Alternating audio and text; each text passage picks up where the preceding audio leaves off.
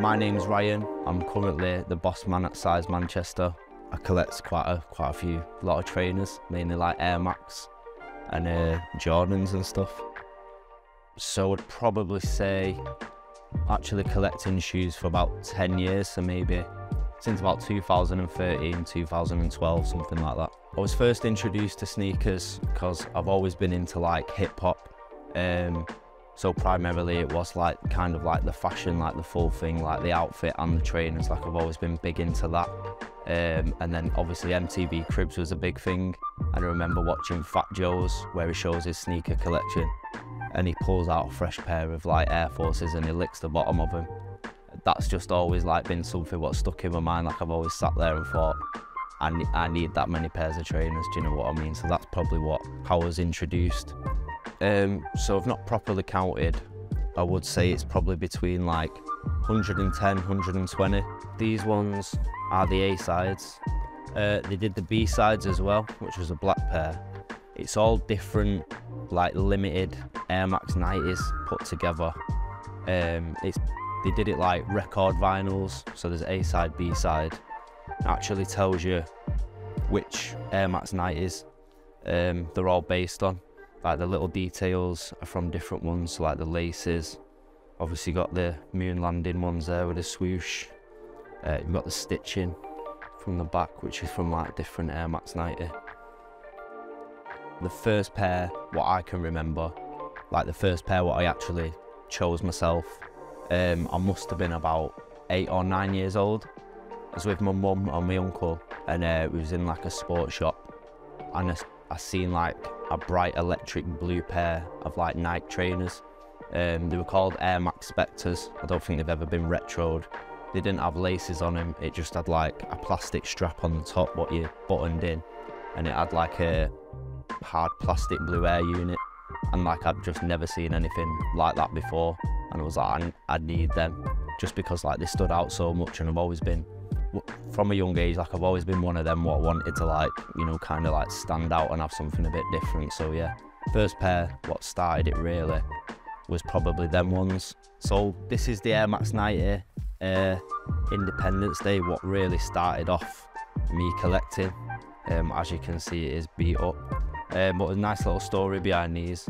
So on release day they released the white pair, red pair, navy pair. Went down to Size when it was the small one on Market Street, and there was a bit of hustle and bustle in the shop. Like I didn't really know what was going on because I wasn't aware people wanted trainers that much at the time. I remember going to, I think it was Rob, who was a store manager at the time, being like, yo, have you got the navy pair? And he was like, nah, but you can have the red in a size 9 if you want it. And I was just like, I want the navy ones. And there was a guy behind me like, I'll take the 9, I'll take the 9 in the red. So I was a bit like, oh. And then I think he served that customer and he came up to me after Rob and he was like, we should be getting the navies in tomorrow.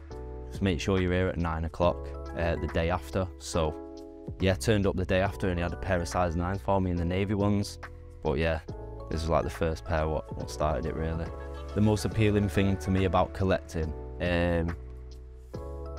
it's got to be just having them bits what nobody's seen before. Like I could go all week and then nobody like comments on the trainers, and then all of a sudden you just get one person, it's like, yo, like what are those? Like I really like that reaction of people, do you know what I mean? Because if I see someone in some trainers what like I've not seen before, or I know they're really hard to get, I'd be the same. Like I'd stop and be like, yo, where have you got them? Or I'd let them know that you know it's a nice pair.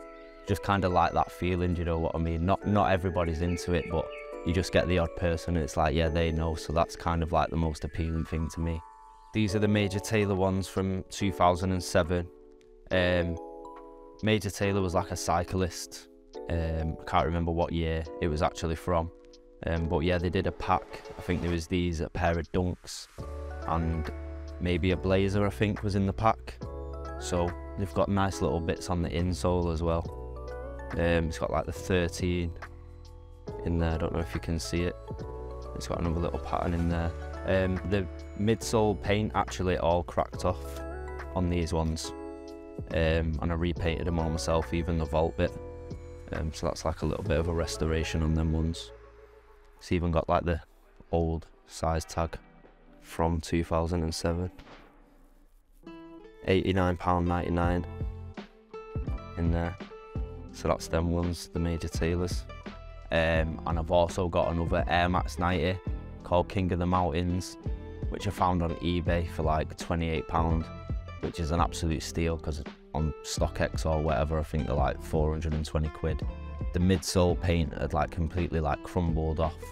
I still bought them anyway and actually repainted them and like did the speckle midsole myself. So yeah, probably they're my two oldest pairs, 2007, 2008, like Air Max 90s. These are the Air Max 90 OG infrareds with the reef craft shape. Like, I've had to clean this pair so many times, it's unreal, just because they've got the white mesh toe box and they're currently due for another clean, but I've just not done it yet.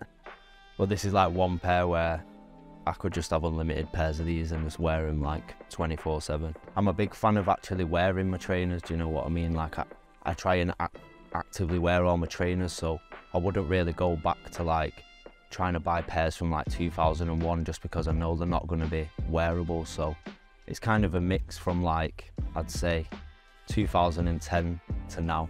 Probably like a really underrated pair of Air Max 90s, to be honest with you. Again, it's in the reef craft shape, but I don't think it's ever been done before. Yeah, like the materials, what they use on the uppers and the panelling's just like, I think it's sick, to be fair. But for me, they're absolute bangers then. Like I do wear them quite a lot. These are like my favourite size exclusive pairs, like Nike Air Max ones. Obviously you've got the 95s, which came out in 2020, which is a bit sad really, because obviously it was like lockdown and everything, so don't feel like they got the hype they deserved, but absolute unreal pair for me. You don't see a lot of them about, and like for them to get a collab like that with a mini swoosh on and different panelling, I just think they're absolutely insane. So yeah, these have got to be my favourite pair for the size exclusive Air Max, I reckon. And then probably like close second, it's got to be the Max 1 Safaris. Again, obviously they managed to get the mini swoosh in there. I just think like trainerheads do love a mini swoosh on like Nikes in it, so it's definitely winning it for me. Obviously the Safari print, the shape's not too bad as well, but I've wore these a lot, as you can tell by the scuffs and marks and everything. But yeah, it's definitely up there with one of my favourites. Size exclusives, 100%. Hunting wise, I'm constantly on eBay like looking to see what there is, if there's like any steals or anything. Obviously working in like the trainer industry, I kind of know what's coming out all the time, so I rarely have to like hunt for stuff, but I do scroll through eBay from time to time just to see if anything pops up for a good price. So these are just a couple of 95s. Obviously the OG ones, I think I'm on like my third pair from the 2019 drop now. I could just, like the Air Max 90 infrared, like if I just had these two pairs of trainers constantly, I don't think my collection would be as big, because I could literally just wear these every single day. Like the colourway is so nostalgic from like being a kid, and obviously it is like a classic. I don't think you can get a better colourway than that on a 95. Little bit of a special one, got the Atmos Beast Pack. Obviously the older ones are not wearable, but these, I've worn these quite a lot. But pony hair, obviously Atmos as well. I couldn't not buy these ones, they're absolutely sick. These get a lot of comments when I wear these, like, do you know what I mean? Even the older heads like who used to wear 95s and stuff always comment on like, where did I get these? So these are definitely like a head turner, and I love wearing these ones, but I'm a bit conscious about the pony hair, so I tried to retire them for a bit. And this is one of my newer ones. Again, like I like underrated trainers, like it's not just all hype, and I think these probably the most underrated 95 of last year. Like I think they're absolutely sick. The Anatomy of Air pack, so there's a couple other colourways, but like the details on these, like on the panels, the materials and stuff, on the tongue, and again like in the air unit underneath. I think these went into sale as well, but massively slept on. I think a really good 95 that probably would have sold out, but yeah, I think these are so underrated and are absolutely sick.